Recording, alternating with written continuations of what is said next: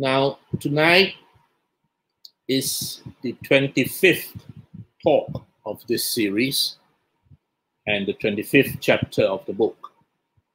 And first, let me begin by saying Mahasadu to all the participating organizations, all of them, 16 Buddhist societies, had joined together in one unified stand. And that is something I am very grateful, something that I will live with great joy whenever I recall.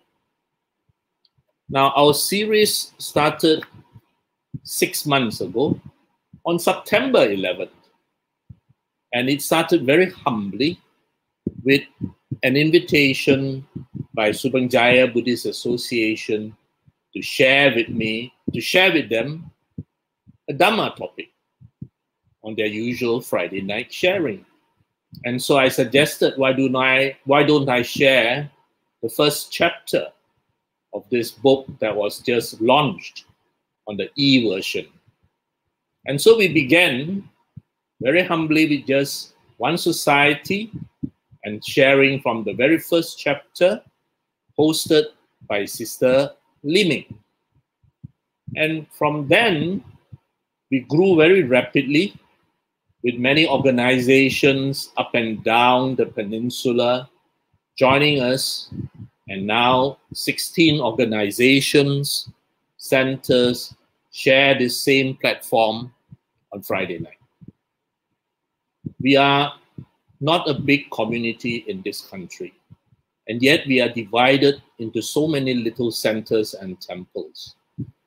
My wish always had been, can we as one be unified? Can we as one share the beautiful Dhamma? And I'm very grateful that for the last 6 months, you had given me this opportunity. So tonight is the last of this series. And the topic is, are you free? You have the book, and there are lots of it in the Klang Valley in the various centers that we had sent up throughout the last 6 months. You will see this is the 25th chapter. And I end this book with this chapter because ultimately the end point of all our practice and all our studies and all our investigation is freedom. And I think that is something all of us as students of the Buddha Dharma must realize. When the Buddha sent the first 60 Arahants to share the Dhamma, he said to them before they departed, "Release am I, O bhikkhus, from fetters, both human and divine. You also are free from fetters, both human and divine. Go you now, O bhikkhus, and wander for the gain of the many, for the good of the many, for the gain and welfare of gods and men." Now, this is an important line which we may often just overlook. The Buddha here states clearly that he is freed. A fetter best illustrated in the old days with a big metal ball with a chain that is tied to one's legs. So you're literally like a slave, no freedom. Everywhere you go, this chain linked to a heavy metal ball is fettered to your feet. And the Buddha said, "Release am I." He's talking about himself. From fetters, from these chains, both human and divine. And he said to the 60 Arahants, you also are free from fetters, both human and divine. The ultimate goal is this beautiful freedom. The words free from fetters, both human and divine, are wonderful because the Buddhist teachings ultimately frees us from the bondages created by not only men, but even so-called divine bondages. And while you may be familiar with bondages created by men, for example, oh, women cannot come into the temple when you are having your menstrual period. Oh, women cannot touch the Buddha image. All these are man-made bondages. No basis at all. And of course, there are even divine bondages. Oh, on this day, you must do this. Oh, you cannot eat that. Oh, you can only eat this. Oh, you must follow this commandment. Oh, you will be burning in hell if you don't do this. All these are human and divine bondages. And the Buddha Dharma ultimately, when learned, when realized, frees you. And this freedom from divine fetters may in fact be an unfamiliar concept to many people. I hope you realize many people love and want to be fettered. They want divine fetters because they feel good, because they think that in exchange for that divine fetter, they will have all kinds of rewards, both material and divine. Samma Vimutti, right liberation. Right liberation is the 10th factor of the path. We are all familiar with the Eightfold Path, but many are not aware that it does not end at the Eightfold Path. The Eightfold Path leads to the 9th, which is Samayana, and that leads to the 10th, which is Samma Vimutti. And Samma Vimutti means right liberation. You are freed. The successful student of the Buddha Dharma is not only freed from mental pain, because now he understands the cause of his pain, distress, and suffering, but he is also freed to think logically and rationally with his own intellect. No longer is he enslaved by gender. In fact, the Buddha clearly instructed that women are the equal of men as far as the effort to enlightenment is concerned. And as far as most of us can see, I think the Buddhist society, centers, temples of Malaysia, half of it is held up by ladies. It is no longer, none of us should be enslaved by our caste or color. Neither should any one of us be frightened into religious rites and rituals. If you are to make an offering, then understand why you make an offering. Not because you have to make an offering, but understand the lesson behind that offering. For example, if you are to offer a light, a candle, that light symbolizes the light of the Dhamma. That light is not for the Buddha. That light is for us, symbolizing that the Dhamma is the light which guides us in our daily lives. If we are to offer fruits, it is not that the Buddha is going to eat the fruit. It is purely a lesson of cause and effect, that from the seed that you plant, a fruit, a consequence, a result will arise. There are no sacrifices, irrespective of whether you make an animal sacrifice or in some religions even a human sacrifice. The Buddha said that is just man's folly. Know that if you are someone learned in the Dhamma, who understand the Dhamma, you are freed not only from what I mentioned, but you are also freed from lineages and traditions, from religions. There are no Mahayana Arahan, Theravada Arahan, or Vajrayana Arahan, or Mahasi Arahan, or Sunlun Arahan. The Arahan is simply an awakened being, simply an Arahan. That's it. He who is understanding of the Dhamma will be free to question the rationale behind everything. So I put here the Eightfold Path that we are familiar with, starting from right view or right intention, right view, right intention, right speech, right action, right livelihood, right effort, right mindfulness, and right stillness, samadhi. But there is a 10th, which is the ultimate goal.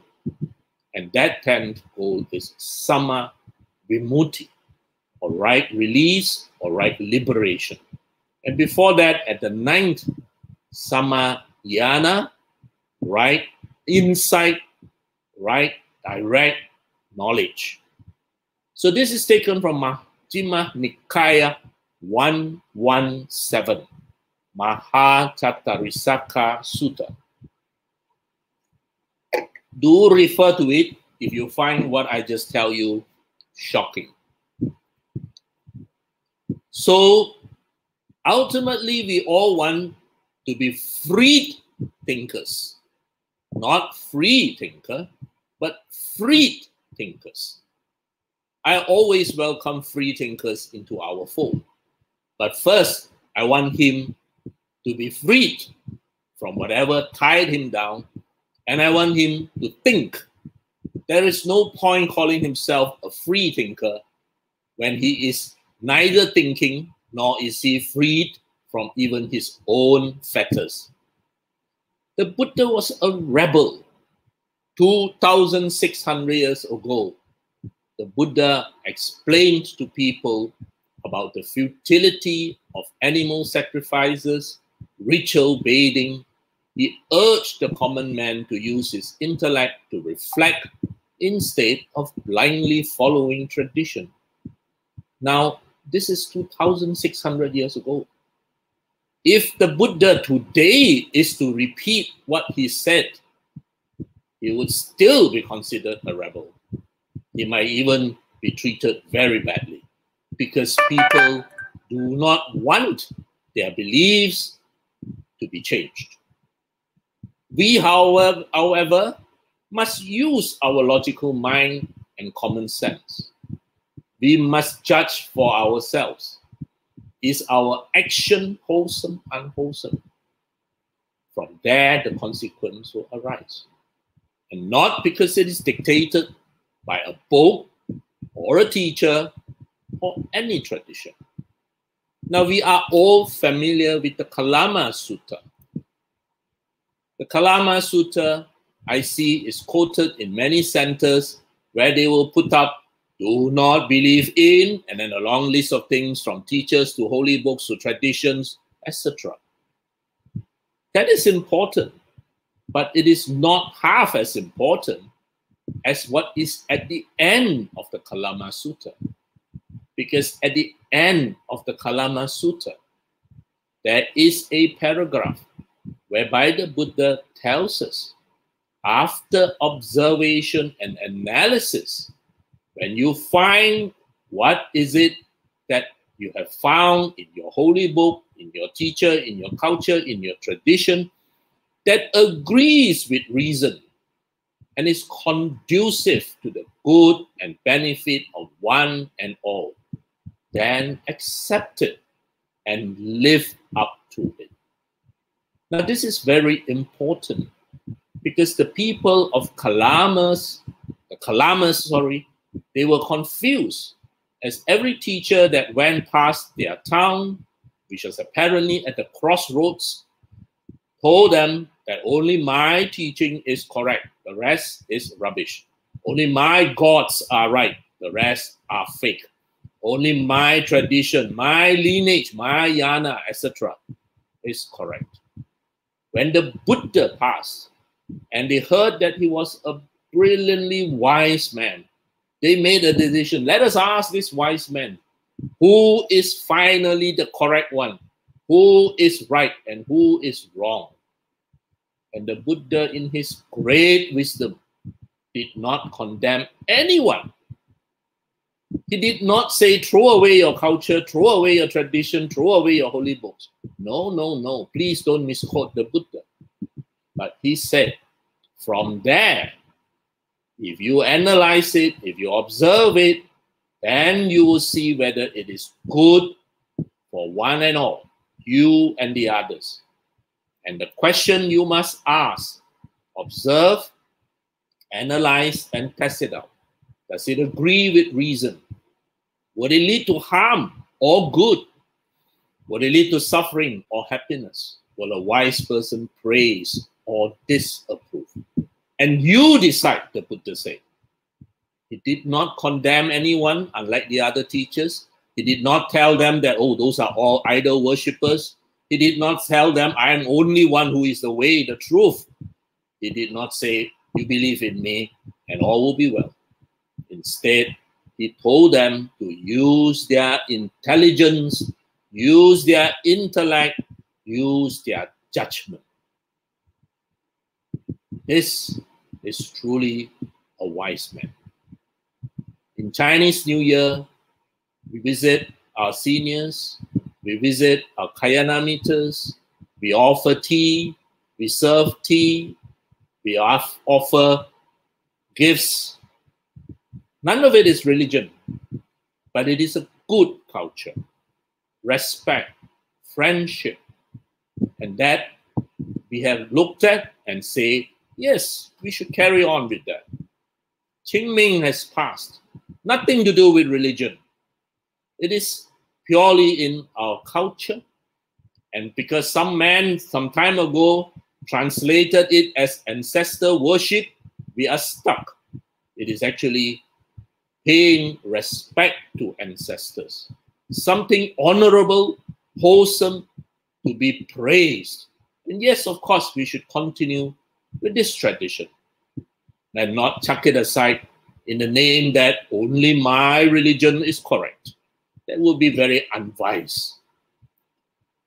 So brothers and sisters in the Dhamma, in this 25th talk, I beg of you to teach our children. And this was just something so important and close to my heart, that if there is one thing I taught my children, it was this one line: never commit intellectual suicide. Always question, always ask, why? If someone tells you you will burn in hell, why? If someone tells you you will go to heaven if you believe in me, why? Always use your intellect. The successful student of the Buddha Dharma is a freed thinker. The Buddha urges us to use our manu, our intellect, over our emotions, acting calmly and rationally to achieve the best wholesome outcome. In the previous talk, I had shared how the Buddha teaches to control or still our emotions. That we do with samatha meditation. Stilling the mind, calming the emotions, observing them, not allowing them to come and dominate our intellect. Most of the time, our decisions are dominated by our emotions. We are all emotional shoppers. We make emotional decisions. And just take a look at a football match. 22 players, 1 referee, and 2 linesmen running around the field with millions around the world screaming their heads off. Completely emotional. The Buddha taught us how to cultivate our intellect. And this we do with not only right will, right intention, but also right effort and right mindfulness. So that we had the circuit breaker to use our manu or intellect to make wholesome decisions. And in a time 2,600 years ago, dominated by priestly classes and religious rituals, the Buddha offered a completely different path, away from superstitions, caste, faith, and magical chants. Instead, he showed us the empirical realities of life, impermanence, dissatisfactoriness, dukkha, and non-self. These are empirical realities of life and nature, and the way how to understand, how to make use of this to reduce our suffering, defilements, and ultimately gain liberation. Man should not be a slave to any religion. I say it again. None of us should be a slave to any religion. Man is not for religion. Religion is for man. Whatever religion, lineage, jnana, tradition you follow, that is to make us better. We are not for that religion. Religion is to make us better. So we must know how to make use of religion for our betterment and happiness. I tell my medical students when we meet over a meal, I do not care what religion you are following, I said, because to me that is just a label. The important thing is whatever religion you claim to be following, is it making you a better person? Is it making you more full of love, compassion? Is it making you wiser? Is it making you kinder? If it is, you are following a good religion. If all you do is talk of love and compassion, but do act the opposite, then something is seriously wrong.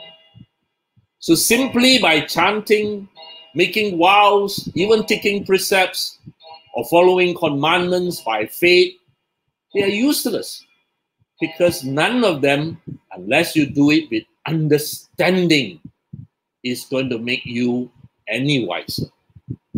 When you are wise, when you are awakened, when you understand, you actually do not need any religious vows. You do not need any precepts. You do not need any commandments. You do not even need faith, because you know faith is a leap of faith. It is something you do not know, but you believe. You choose to believe. That is faith. That is not what the Buddha wants. Sada does not refer to that. Sada is confidence. You know because you have experienced it directly. You know it is impermanent. You know it is dukkha. You know it is non-self. You know that keeping the precepts is good for you and for others. It is a harmonious way of life. It is the way that we can make our society, our family better. And when you know, there is no faith, there is no coercion, there is no commandment. So the Buddha Dharma has 0 commandments. When you follow the precepts, as we recited just now, we do it not because it is a commandment, but because we want to do it. Sikkhapadam, a training that we choose to follow. So when one knows, there is no need to have faith. And Buddhism is not what most people think. Most people think of Buddhism as going to Subang Jaya Center main hall and prostrating to the Buddha image. That is not Buddhism. Whether you prostrate to the Buddha image or do not prostrate to the Buddha image makes absolutely no difference. If you wish to prostrate out of respect, humility, 100 marks.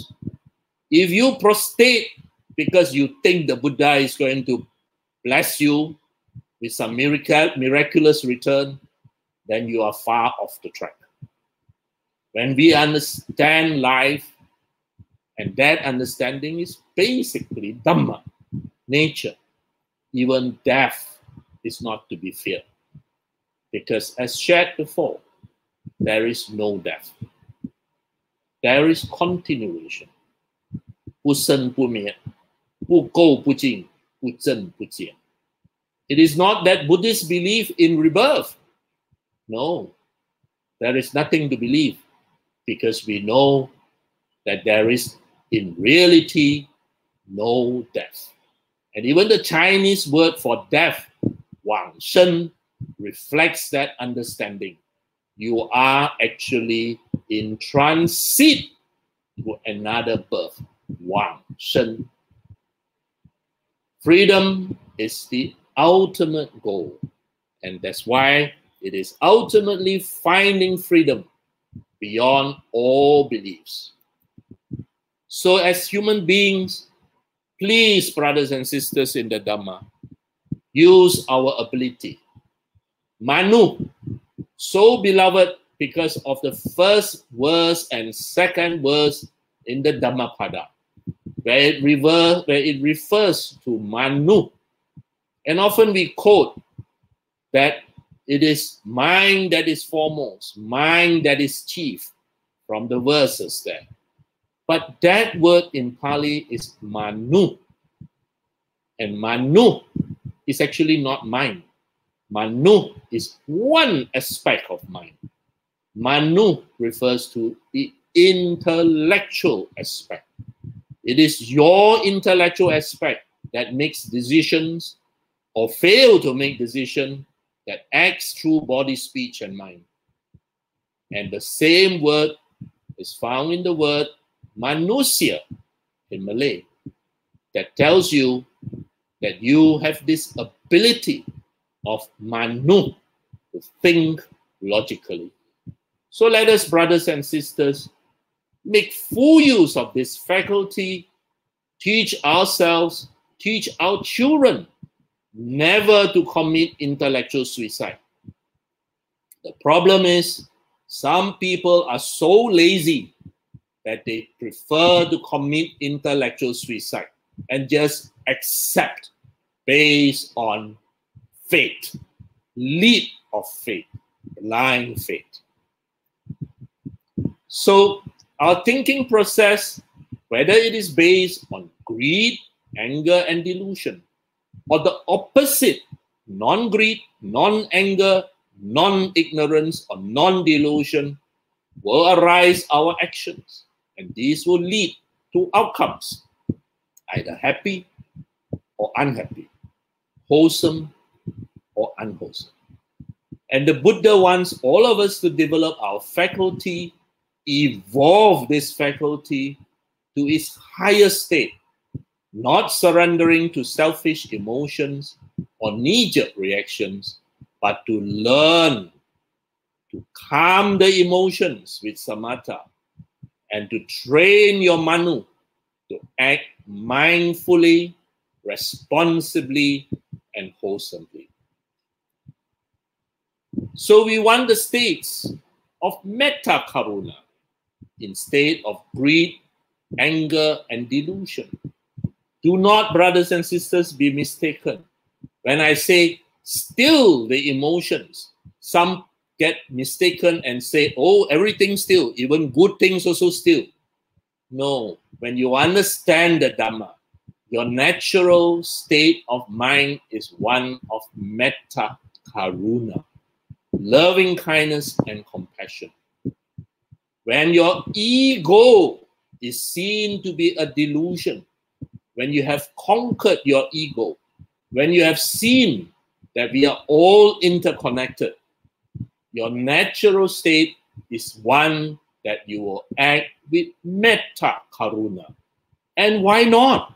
When you see that not only is your neighbor and your family, you, an extension of you, even society is an extension of you. So always remember Dhamma family, metta is a verb. Karuna is a verb. They are acted on, not merely spoken or praised or mentioned or chanted. I always thank in my mind Brother Joseph, because Brother Joseph constantly reminds us, where is the metta? In all that we do, Brother Joseph will remind us, where is the metta? And then we reflect and make sure that our actions are based on metta karuna. So Buddhism does not offer us anything which is superstitious or miraculous or dreams of a heavenly future. He doesn't tell you, oh, believe in the Buddha and you go to heaven. Believe in the Buddha and all your sins are forgiven. Believe in the Buddha and whatever you dana will come back 10, 100,000 fold. $1 dana, $1,000 return. No, no, no. The Buddha tells us reality, not patronizing or claims that are unrealistic. So while the pessimist complains about the wind and the optimists expect the wind to change, if you're a good Buddhist, what you do is you adjust the sail. You do not complain about the wind because the wind is merely nature. And you do not pray for the wind to stop or to go in the correct direction, but you adjust the sail. And that is what for far is about. It is realistic. And whenever you are mindful, whenever your emotions are stilled and calm, and you are able to use your manu to make wholesome decisions, congratulations, your Buddha mode is on. Your Buddha nature is awake. Let us try and keep it that way most, if not all the time. For the Arahant, his mind is always in this mode. For us, we switch on and off 1,000 times a day between a wholesome mood and a mood pushed by our greed or our emotions or our ego. So we are all familiar with the sutta in which the Buddha spoke about the 8 winds: gain, loss, status, disgrace, censure, praise, pleasure, and pain. And the Buddha clearly taught us in this particular sutta that if you have a well-trained mind, it is still amidst these 8 emotional winds. Sama samadhi in Pali. Right? Stillness, not concentration, but stillness in English. And in Chinese, zhen ting. I think the Chinese translation is probably the most accurate because that translation is done by practicing monks and not by academicians. Zhen ting. Is your mind still amidst the emotional turmoil, the waves of gain and loss, status and disgrace, censure and praise, pleasure and pain? If you are fully awakened, your mind will be calm and just resting in metta karuna.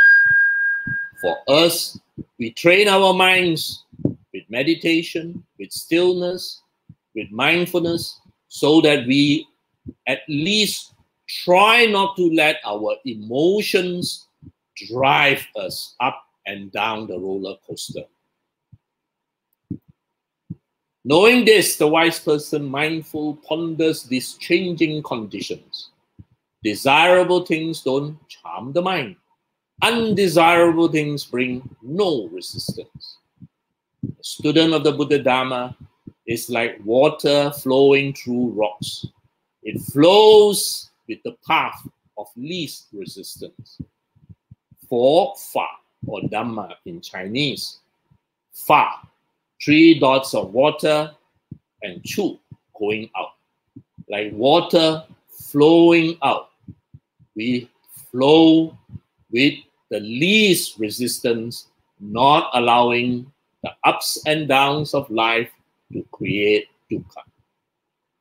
Absolute freedom comes when Sakka asks, in brief, how is a bhikkhu liberated in the destruction of craving?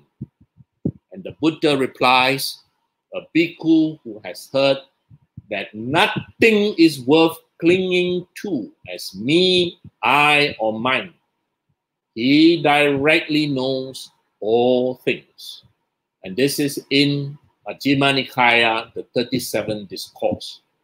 Now this phrase has been paraphrased into Sabbe Dhamma Nalam Abhinive Saya.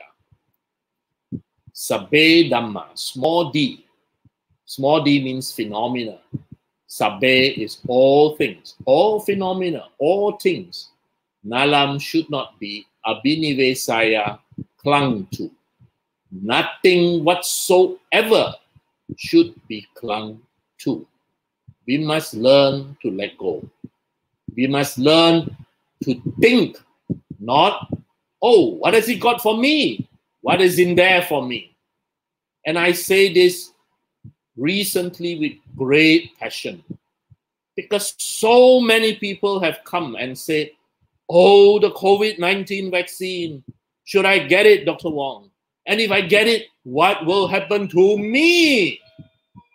What will happen? Will I have fever? Will I have pain? And I keep on saying this so many times. The COVID vaccine, Sister Li Ming, Sister Joanne, brothers and sisters, is not for you. If you are thinking what will happen to me, then there will be endless thinking, because you are thinking with a big self in the equation.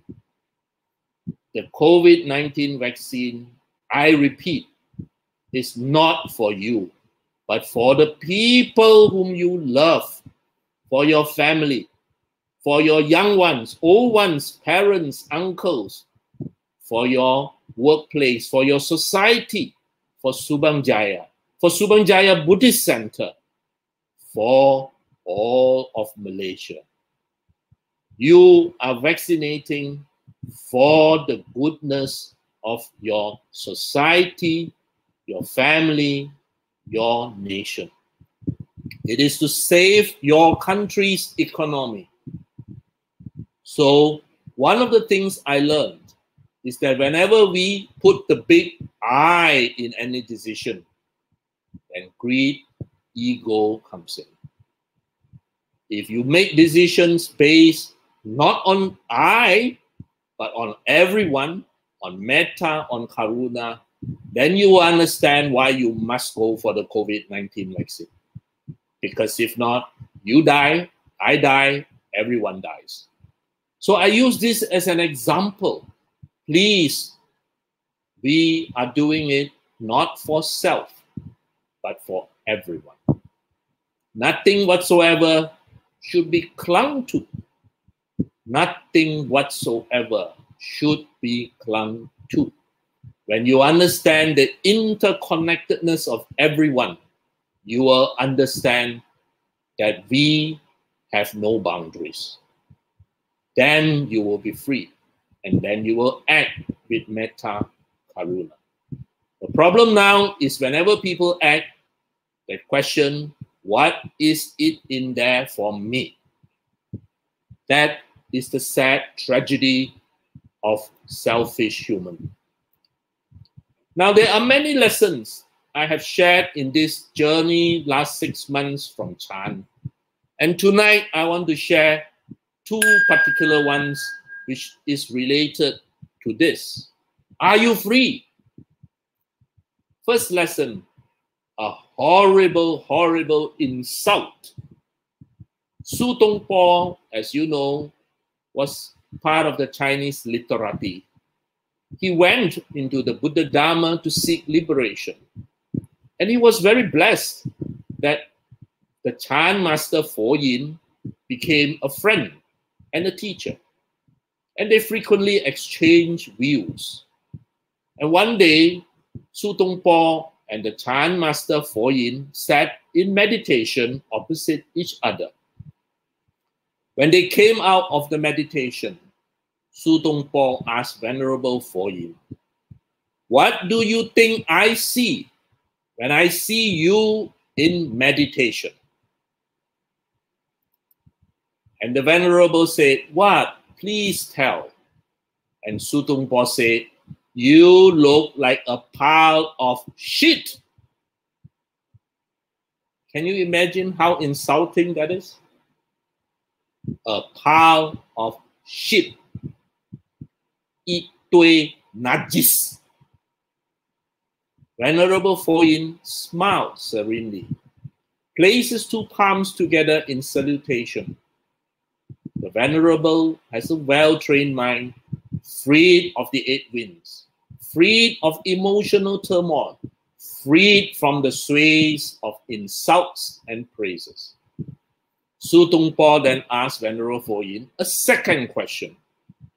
"What do you think I look like when you see me in meditation?"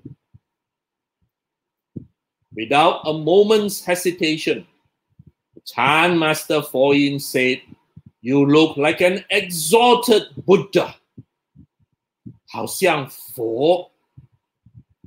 And Su Tong Po was full of pride on hearing that, elated in his victory. On going home, he told his sister, "I finally won this time. The Chan master Fo Yin lost to me." Sister, an intelligent girl, said to him, "Brother, you lost very badly today. In the mind of the Chan master, all sentient beings are regarded with respect, love, and compassion. In his mind, he sees the wholesome, good, and noble in all beings. That is why he sees you as a Buddha. Your mind is corrupt and unclean. That is why you see Venerable Fo Yin as a pile of shit. You had exposed your character and mind." Brothers and sisters in the Dhamma, I hope from this story you have seen how much freedom you can get when you truly understand, when you truly apply the Buddha's teachings. You only see the good. You only see, amidst such a horrendous insult, only a Buddha. The Chan master lived happily in the moment, reflecting good, wholesome. Insults, allegations, backstabbing flows off like water on the lotus petal. On the other hand, Su, with his big ego, selfish, proud, and petty, wanting praises and erupting insults liberally. Through a beautiful heart, everything is beautiful.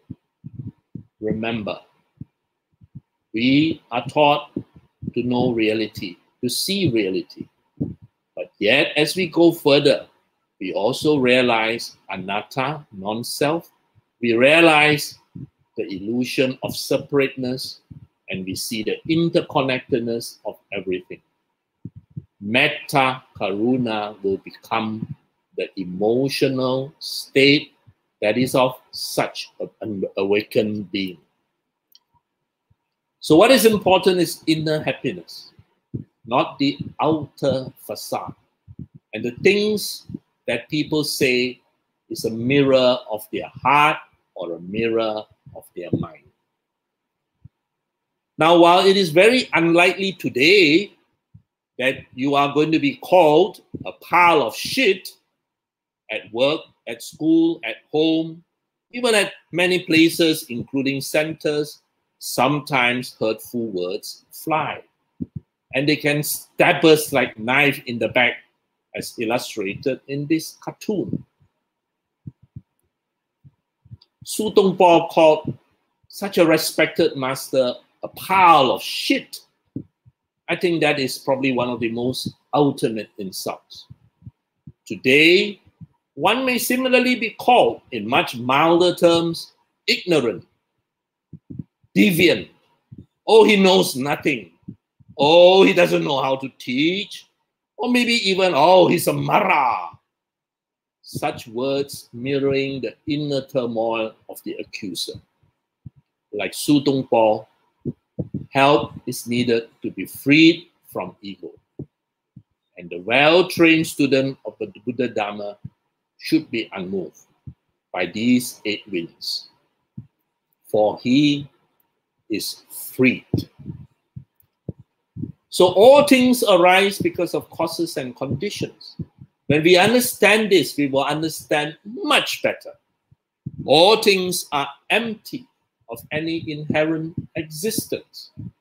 Even if a brother is called stupid, don't know anything, whatever state, does this object exist all the time? Was there a point in time where it didn't exist? Maybe he was praised, in fact. And if there is, how did it come into existence? For the object to come into existence, surely there were conditions which led to it. And are these conditions persistent? Do they last forever? And the simple answer is no. If conditions cease to exist, will the object continue to exist? No, conditions change rapidly. Even an object of ridicule may become an object of praise tomorrow. So we understand that these words that may sound harsh are empty of any inherent existence. And everything being permanent, all of us change. Emotions change. Anger changes. All things will pass. When we can understand that we are never ever the same, that we are always changing, when you understand this, you understand anatta. You are freed. The first noble truth is that pain, that hurt, those words, which will affect all of us. It's called the first noble truth because inevitably all of us will be affected. Here, I want to point out my gratitude to Sister Siu Yin in Singapore, who waded through much difficulties and helped me with the making of the Breaking Myths book. Much of the Chinese words, translations that I use were all her hard work. And the 2 of us worked through many, many late nights together with my medical students, getting that book last year out for print. Here, I wish to record my gratitude for her help. Second lesson I want to share, now a most horrible accusation. And of course, if we live in such a way that is so wholesome, that even if someone is to speak badly of us, no one may believe it or would believe it. And this story is of Hakuin and the baby. And from this, you will truly learn what freedom meant when someone understands the Buddha Dharma. So he was a very morally upright Zen master, and a beautiful unmarried girl became pregnant with child in the village. Naturally, the parents were furious. They wanted to know the father, but the girl would not give them the name. After some time, repeated scolding, pestering, the girl said it was the master, the Zen master. Of course, the parents were furiously furious.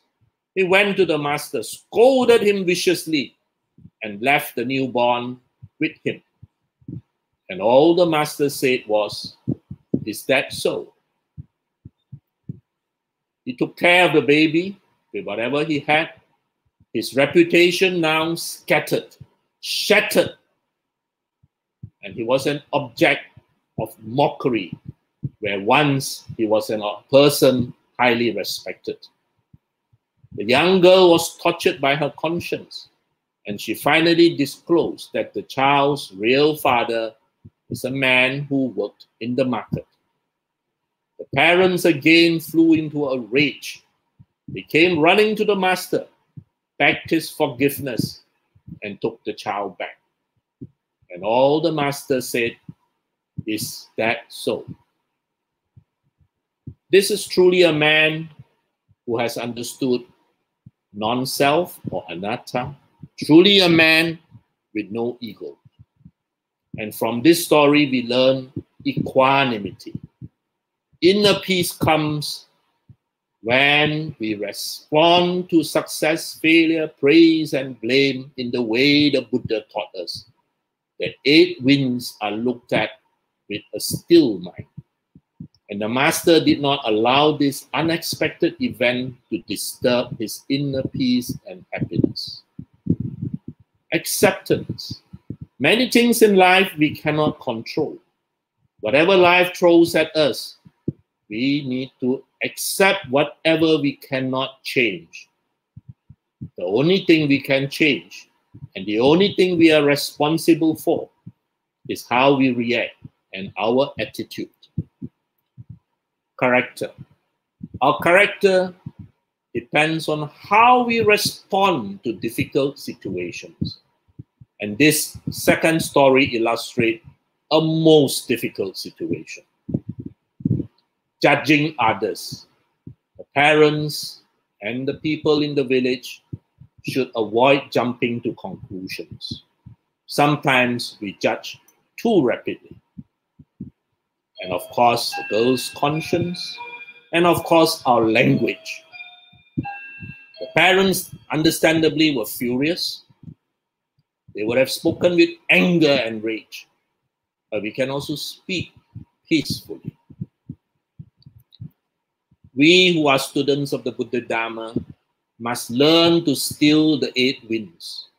We must have a paradigm shift in our thinking and our attitude. Life is as it is. It's nature. We have to adapt ourselves to life's changing vicissitudes. And I've shared the story of Bring Me the Rhinoceros so many times. One of the most beautiful chant stories that teaches us such a profound lesson. Even amidst the worst outcome, we can be having inner calmness and happiness as long as we understand. And the Chan master, the Zen master Dogen puts it so well. A flower falls, he said, even though we love the flower. A weed grows, even though we do not love it. I hope, brothers and sisters in the Dhamma, you understand this very profound statement. A flower falls, even though we love it. And the weed grows, even though we do not love it. This Dhamma family is life. This Dhamma family is reality. It is how we adapt to this reality that will determine our happiness. The right speech was something shared by my Dhamma family in JB just 1 or 2 weeks ago when they spoke of pleasant speech in the Mangala Sutta. Once the word comes out, we cannot retract it. And today, it is not just the spoken word. Today, our words are texted, emailed, posted, and some even goes viral, reaching places and people that you will never imagine will reach. During the 7th month last year, I wrote a short article about how overseas Chinese develop a special relationship to this festival of the Hungry Ghosts. A little bit modified from that which is seen in China because of the unique status of people who have migrated here in the 1800s and died alone, without descendants, without relatives, and how today the people who survived like us will make offerings to the hungry ghosts, respecting the people who came with our ancestors. That short article I wrote came back to me via my sister-in-law from Germany. And similarly, friends in Singapore sent me back that article through mails and texts that they received from overseas.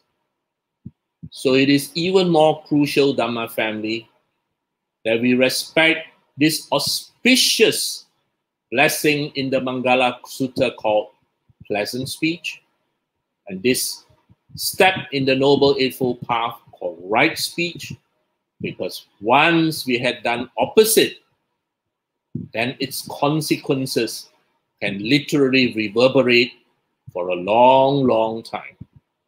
Otherwise, if we have done it well, then the good things too will be there for a long, long time. We need Kayana meters, Dhamma family. All of us here, 300 plus listening live, and about 4,000 total viewing via Facebook. We are all Kayana meters. We support each other. We are a treasure to each other. We are a comfort when a friend is in need or hurt, or we celebrate together when there is happiness, and we are the strength to each other's activities. We laugh at the same stupid things. We look and give each other honest advice, and we remain good friends no matter where we are. Kayana meters, or noble spiritual friends, are so important in the spiritual journey. Basically, all of us have two basic wishes: to be free from suffering, problems, to be happy all the time. And I had shared that the last 6 months, the Buddha's life skills teaching us how to achieve these. Now, one of the greatest freedom that we learn from the Buddha Dharma is that even our own thoughts is not us. Even thoughts which arise, we are free from that as long as you do not act on it. Being aware of the sound of the bell, does that mean that the bell belongs to you? Likewise, being aware of thoughts, does it mean the thoughts belong to us? It only belongs to us when we had chosen to act on it. Then it becomes karma. So our protection is our Dhamma, our understanding of the Dhamma, and our living our lives guided by the Dhamma.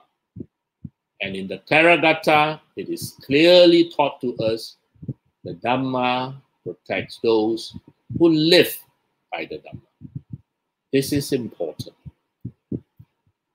And our deeds, they are like a drop of water. You might see it as minuscule, but even a drop of water falling into the vast ocean will never evaporate until the ocean does. Just so married, fully dedicated towards enlightenment, not towards you making money or having a bigger house or a better car, but dedicated towards wholesomeness, will never vanish before enlightenment is reached. Dhamma family, I have shared with you for 6 months. There are 3 types of wisdom. One is the intellectual wisdom, which we understand by our understanding purely based on reasoning. This is called intellectual wisdom, literal wisdom. Another one is reflective wisdom. As we all reflect in our daily lives, is the Buddha Dharma correct? Are things impermanent? Are things non-self? Does the Four Noble Truths tell us what life is? Is it truly dukkha? Etc., etc. But the ultimate is the understanding of reality. This is a direct insight into how things truly are. Even the Four Noble Truths, you know, has 12 aspects. The first aspect, the intellectual understanding. And the second aspect, the understanding through our doing, our reflection. And finally, ultimate reality. That means we know through insight, jnana, that truly the Four Noble Truths, the three universal characteristics is correct. And the way to do it is through the Eightfold Path, which we live every day, finally leading us to Samayana, ultimate reality, wisdom, and Sama Vimutti, right liberation. Now, the point of spiritual practice is not to escape, but to live our lives fully, to be used in daily life. Happiness cannot be earned, worn, owned, consumed. The Buddha's teachings are like cooked rice in a pot. If you just keep the teachings in the pot without eating, what good is that? So you need to eat that rice. And yes, in reality, the only people we can change is ultimately ourselves. Can we change other people, even our own children? With great difficulty. The world, near impossible. Maybe a few. But we can certainly help like-minded Buddhists, Kayana meters, to be better Buddhists. The Dhamma is experiential. There is no God with a capital G. There is no personal God. There is no one for you to bribe. And certainly, there are no dogmas. Everything can be challenged, questioned, and debated. And Albert Einstein, this most brilliant of men, in fact said that if there is one religion which will fit, it is only Buddhism. So brothers and sisters, the Buddha, our teacher, is our G-O-D. But our G-O-D here is not the God that other people think of in other religions. Here, our G-O-D is the one who gives us the gift of Dhamma. There is nothing to believe, everything to know. And Buddhism, in fact, has been called the godless religion. God in Buddhism is not a noun, not a personality. So while it is very old, 2,600 years, it is yet very new because I'm a deeply religious non-believer. There's nothing to believe. It's everything to know. And this aspect is something which will shock many, many people even today. Now we have ended 25 sharings. May the merit of these sharings serve to nourish the seeds and roots of wisdom and happiness of every one of you here. May the merits of this practice serve to dissolve all the causes of suffering. I record in gratitude.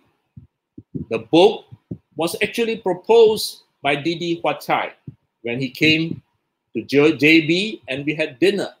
And he actually proposed to me, why don't, Dr. Wong, you compile all your writings on the internet into another book?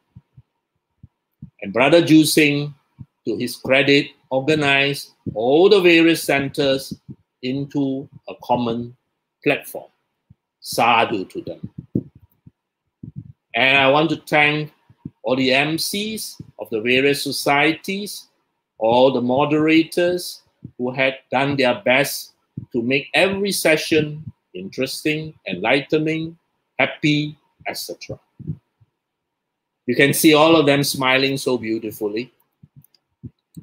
And finally, not lastly, finally, many people are not aware of a very hard-working IT team This team works very hard behind the scene, and they have to be there all the time with every one of our sharings.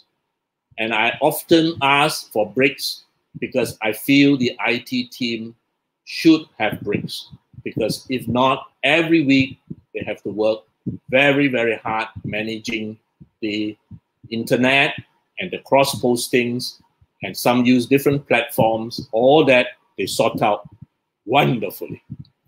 To them, my heartfelt appreciation. I want to ask you a final question. After 6 months of sharing, ask yourself, has the Buddha Dharma set us free? Has it made you liberated? Or are you still bound by rituals and traditions? Ask yourself, religion, has it served me well? Has it made me a better person? Finally, Mahasadu to every one of you watching on Friday night or watching on Facebook. Thank you.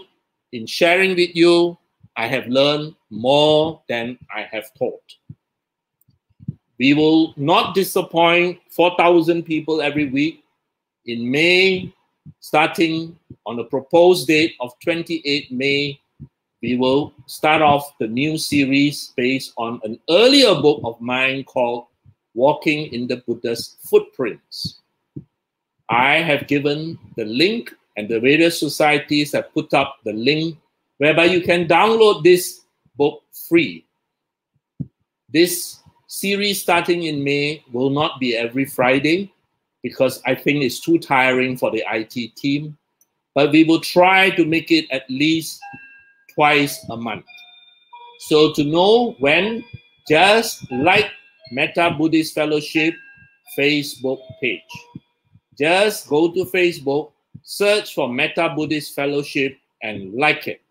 And then you will be updated whenever we have talks. With that, I come to the conclusion of this series of talks.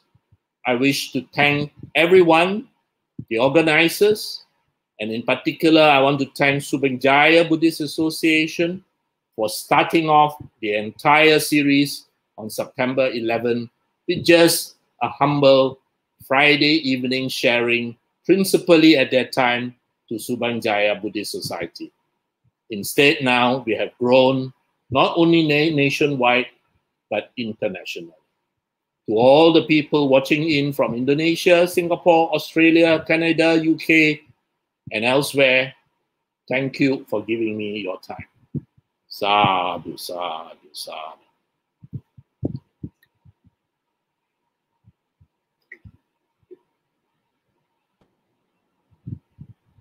Sadhu, sadhu, sadhu.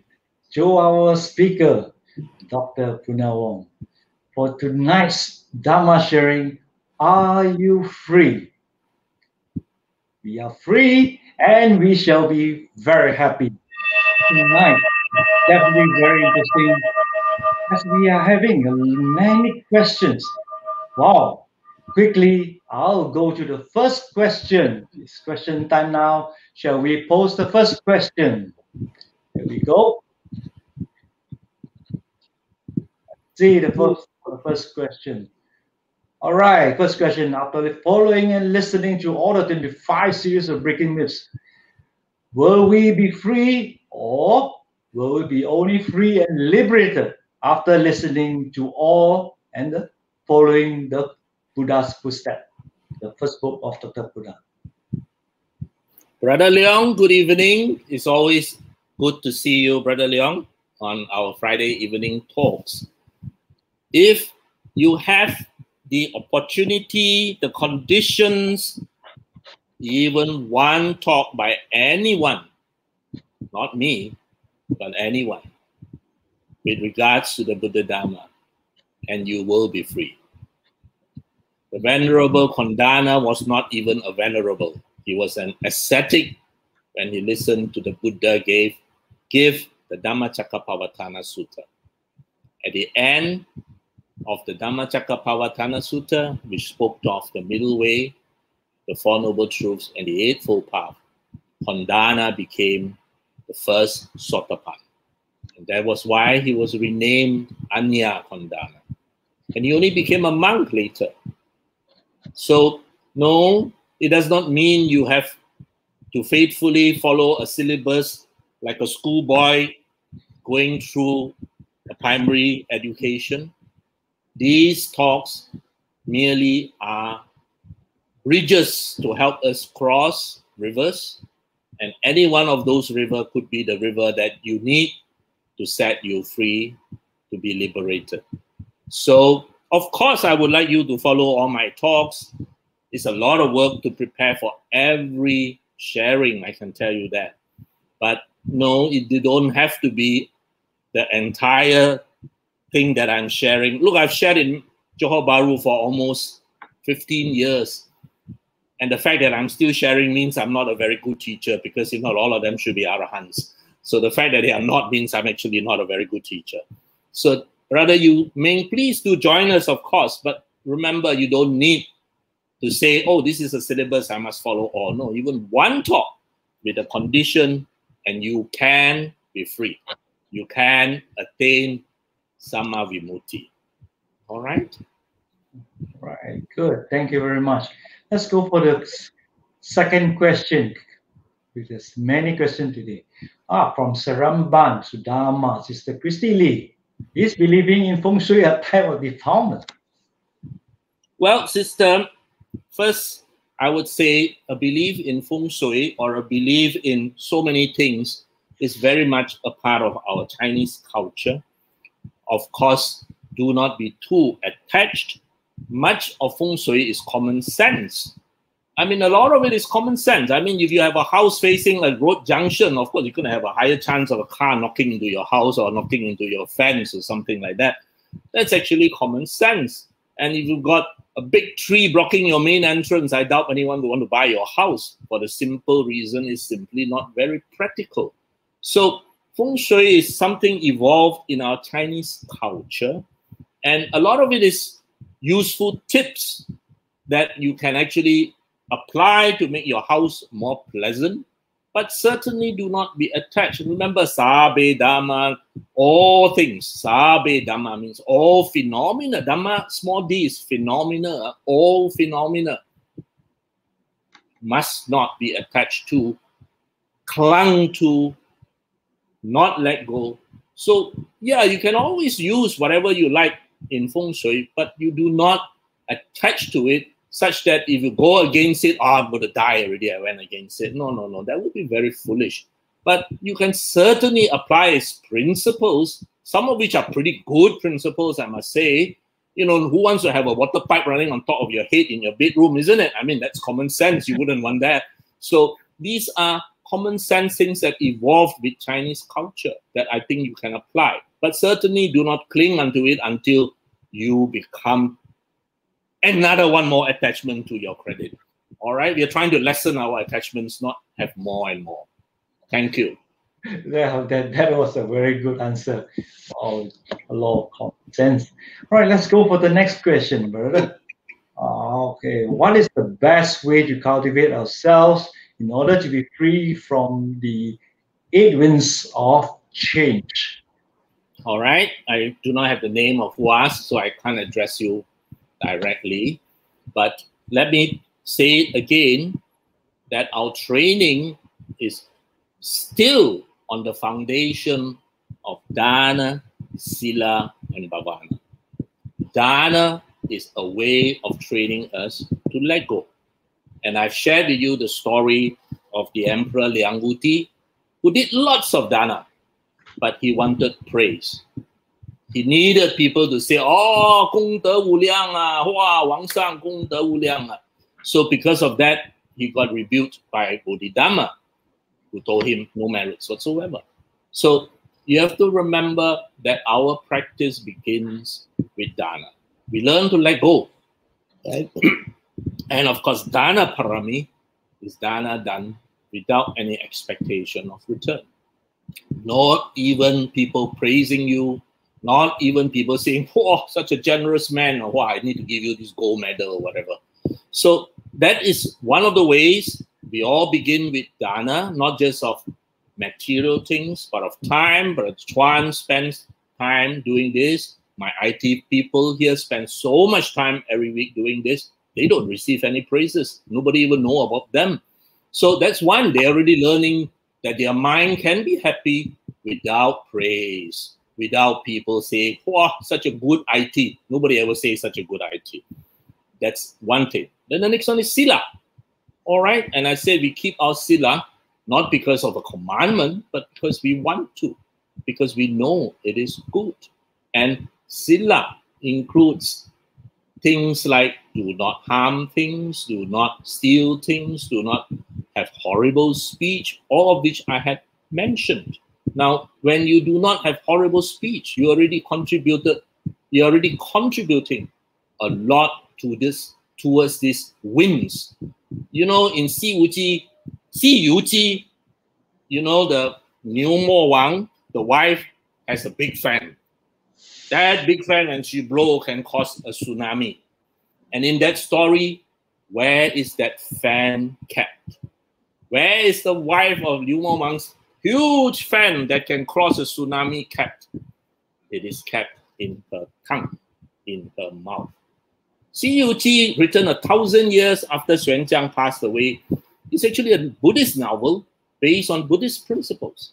It's a very nice book with a lot of moral lessons. Why is that fan kept in the tongue? Because when she takes out that fan from her tongue and she does boom, it causes a huge tsunami. That is the biggest win from just speech. Speech itself creates a tsunami. And of course, when we contribute to pleasant speech, as stated in the Mangala Sutta, right speech in the Eightfold Path, we are not only helping our society, our family, have calmer environment, we are also training ourselves to have calmer environment. And the next one, of course, is bhavana. Yes, you have to learn meditation. You have to learn to calm.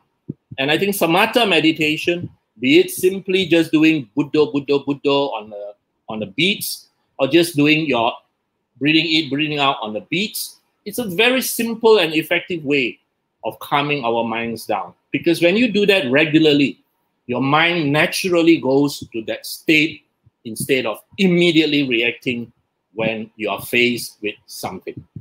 All right. Now, I hope you realize that in Chinese, when the person says that he has this state where he's not affected by the 8 winds, 八风不动, that means he's telling you he's enlightened.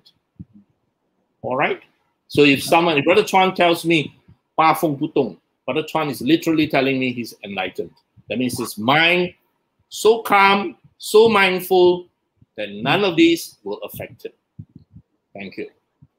Right. After you have explained to us, I would like to follow up a question.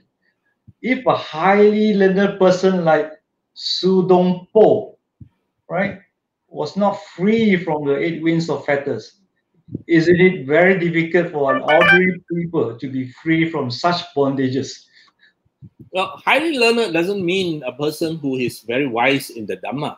There are lots and lots and lots of highly learned people. Lots of them. One university in Malaysia, I read just a few weeks ago, produced I don't know how many 100 PhDs. So in theory, we have lots and lots of highly learned people. But are they wise is another matter. Do they have right view is another matter. Do they have right intention is another matter. Su Dong Po, yes, literati, but he certainly did not have right view. And neither was there right intention. If you look at the many, many stories in Chan that revolve around Su Dong Po, you will see that basically he was a very egoistic, proud man who loves to be praised, who wants things his way. He certainly didn't have the first two factors of the Eightfold Path. So highly learned doesn't mean you have right view and right intention.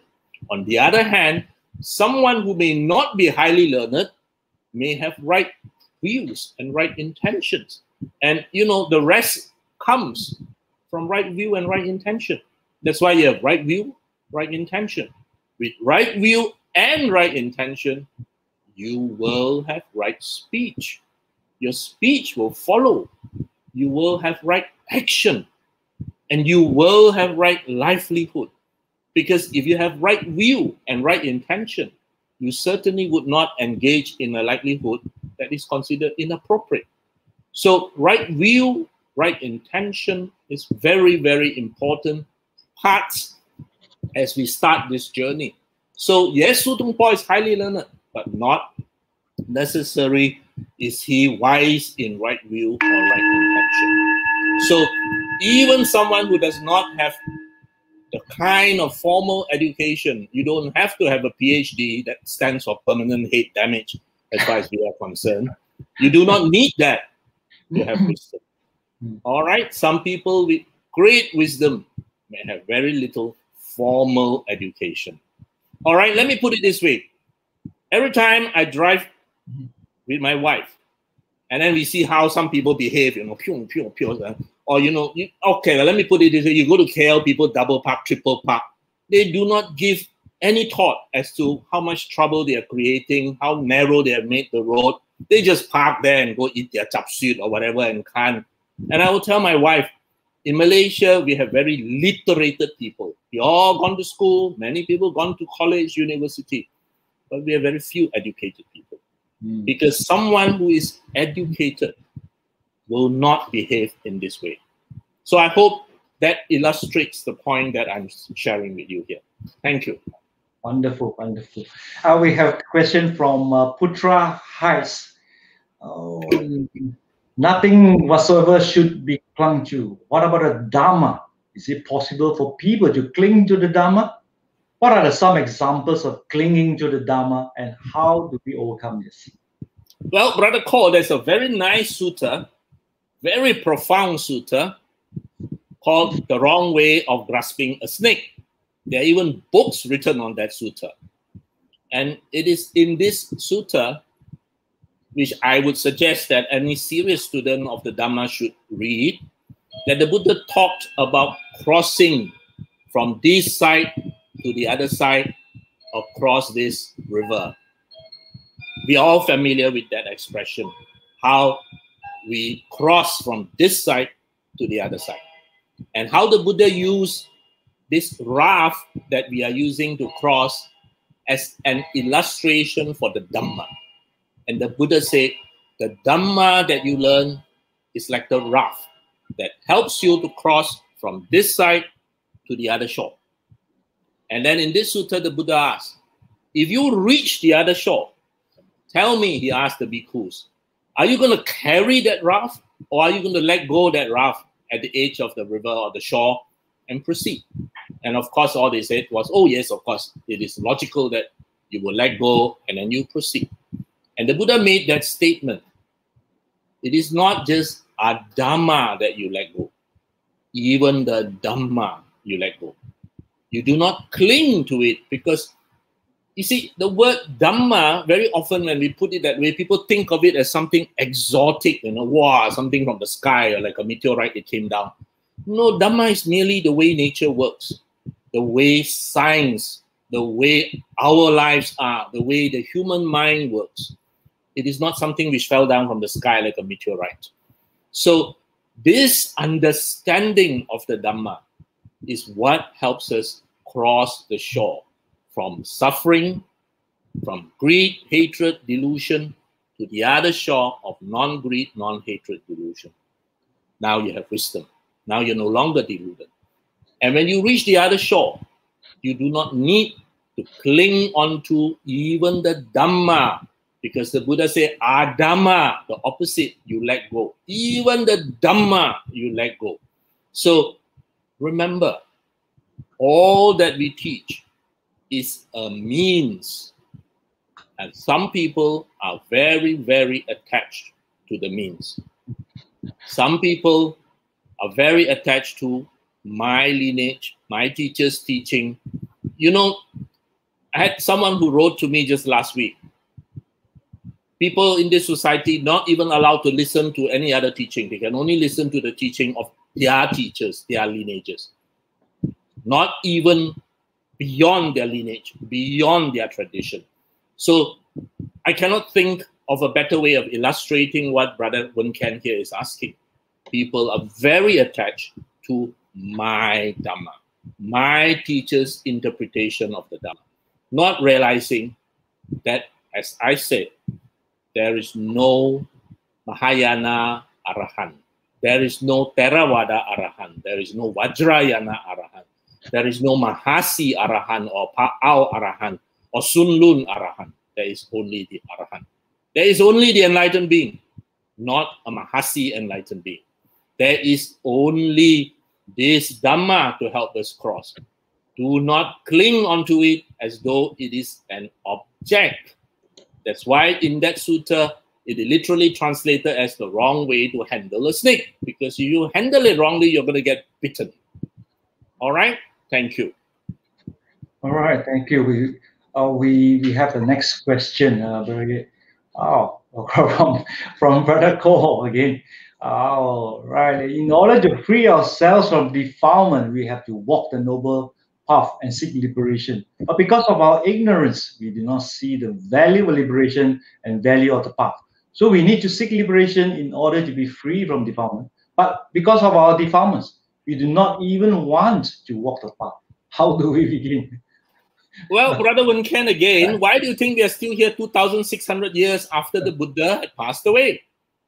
The fact that you and I are still here 2,600 years after the Buddha preached and shared with us the Dhamma literally means that you and I are caught in this very vicious cycle. And now, remember, the Buddha said that there are only very few people with little dust in their eyes. In Chinese, we say, Hong Chen, red dust. Now, you've been to a pilgrimage to India, you will really understand what the Buddha meant. As soon as the bus moves, literally, it's a cloud of red dust. Or a lorry in front, habis, a cloud of red dust. So there are very few people with little dust in their eyes.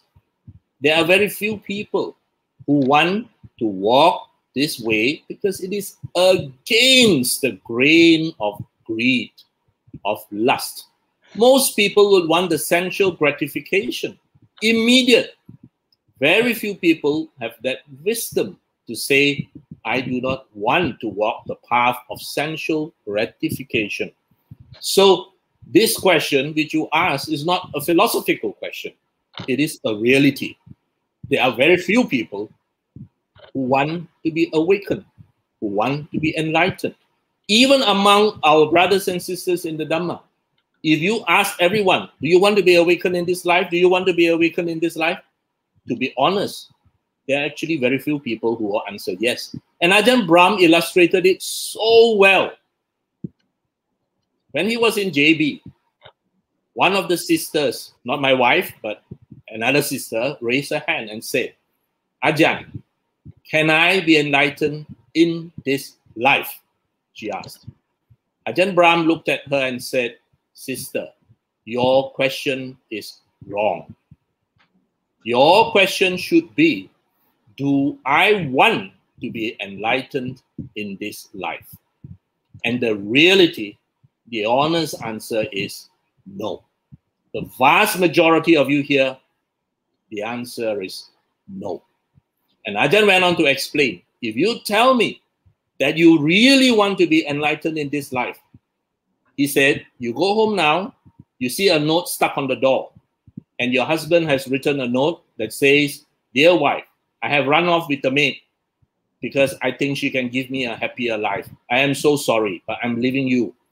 If you tell me, he said, you really want to be enlightened in this life, you will write back to your husband and say, I am so happy for you that you have found someone who will make you happier.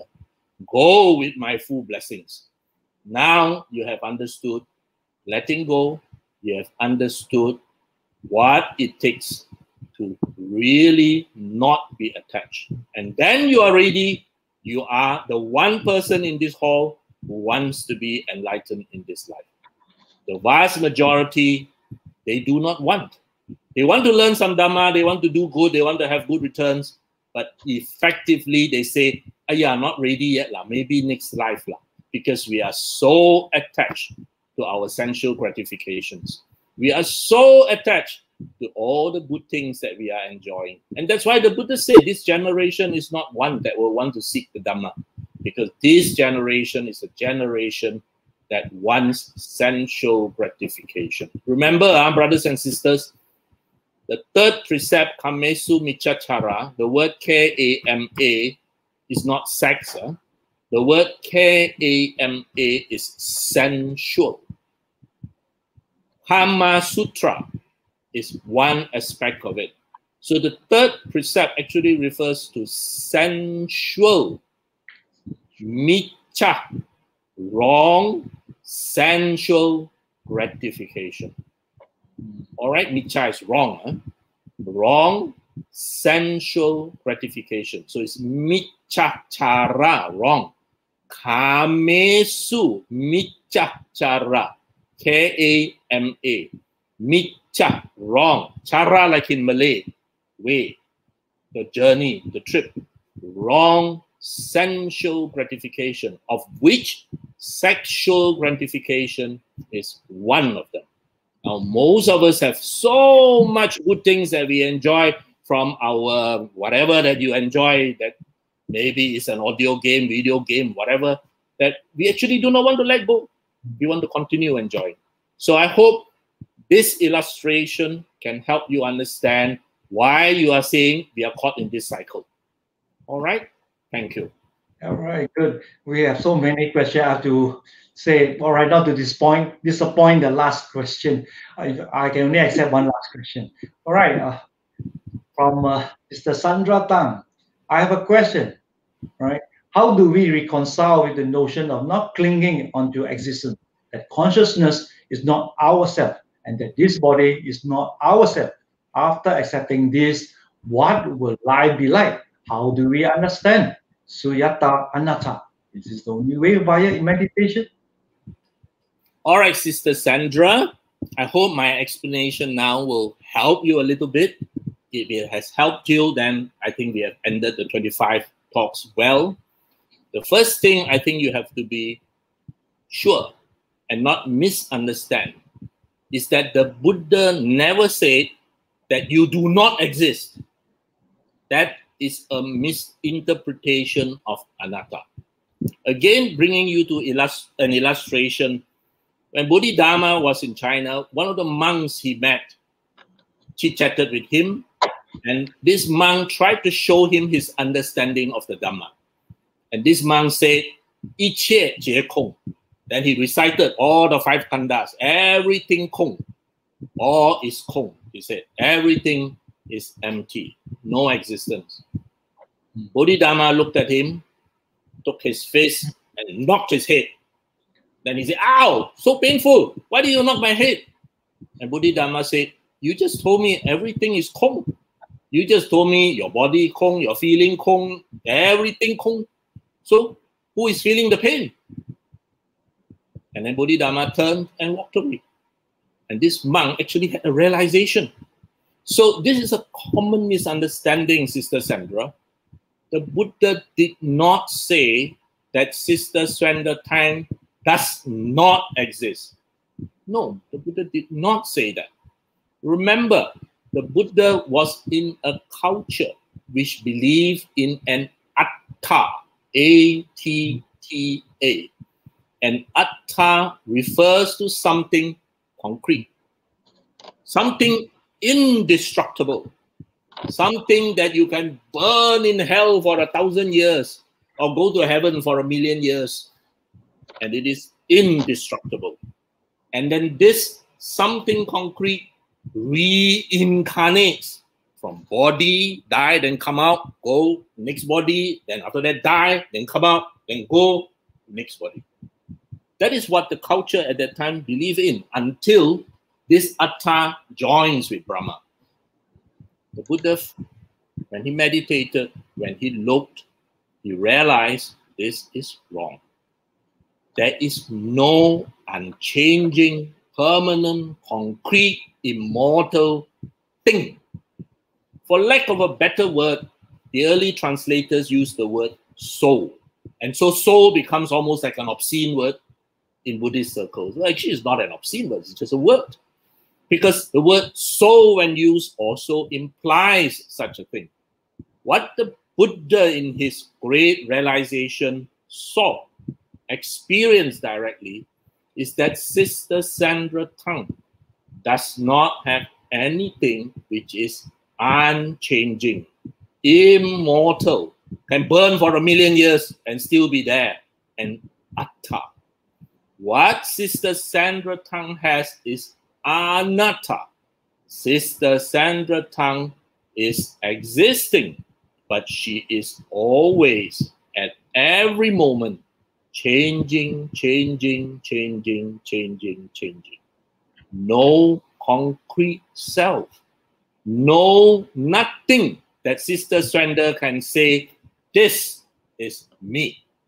So let me illustrate. Is this Dr. Punna?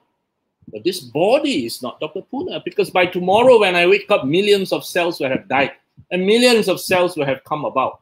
So if this is my body, if this is my eternal unchanging self, that should not happen. If you look at my younger photos, and the organizers have very nicely asked for a lot of my photos and they've been playing with the photos, you will see some very young pictures of me that don't even look remotely like me. Is that person Dr. Punna? Or is this one now in front of you on the TV or monitor Dr. Punna? Both are not, because even this one will change. A year from now, especially at this age, we will age very rapidly. You will see that I would have changed completely. I had hair. Now I got no hair. See, so shiny. So is it the one with hair that is Dr. Punna, or the one with no hair that is Dr. Punna? All of them are Dr. Punna, except he is changing. All the 5 things, the body, the 4 aspects of your mind, nothing is permanent. It is always evolving, evolving, evolving. Your consciousness only comes into being when it is conscious of something. Your body is not yourself, because your body is always changing. Now, this is not what the Buddha said. This is science. Any physicist can tell you the exact same thing. So you exist, Sister Sandra, but you are always changing. Just like what is surrounding you is always changing, you are also always changing. And that is why, Sister Sandra, you can evolve, you can change to be a Sotapan, a Satangagami, an Anagami, an Arahant, and even a Buddha.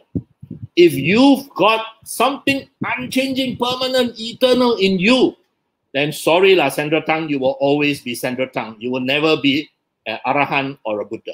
But because you are always changing, whether from this life to the next, remember what the Buddha taught, you are born of your karma. From this, when you die, another being arises. That being is not the same as you, but that being came into being because of you. So it is also not completely different from you. So to truly understand sunyata, anatta, requires that you really, really reflect. To understand sunyata very well, look at the Heart Sutra. I've given a talk on the Heart Sutra. It's on the internet. You can just look at it in YouTube. It's a 2-hour talk, and you will hopefully understand a little bit more about emptiness. Thank you.